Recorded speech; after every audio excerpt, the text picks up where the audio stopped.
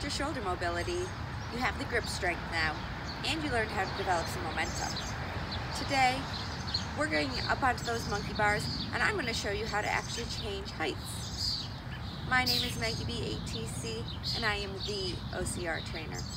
Welcome to Training Hack Tuesday.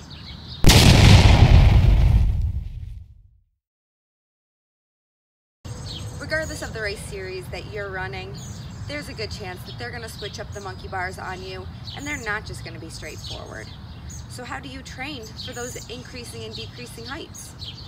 Well, OCR-aholics, I'm here at my favorite local park, and I'm going to show you just how I like to train.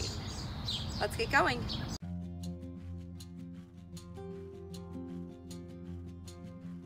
Now, when you're talking about changing heights, it's really just us talking about momentum.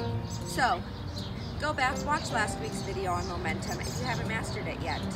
Otherwise, find your monkey bars and start swinging. Once you have good momentum, drive from your hips and your shoulders to increase that height. Come down to the next one and do it again.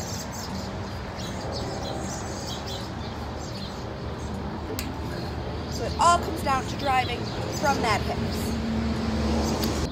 Now, if your park doesn't have a monkey bar set where you can actually increase that height like mine do, get onto your normal monkey bars, but try skipping bars in between. Skip maybe 2, 3. That's going to give you enough momentum to teach you how to change heights. We love hearing from you. Use the hashtag TrainingHackTuesday on Instagram for your feature.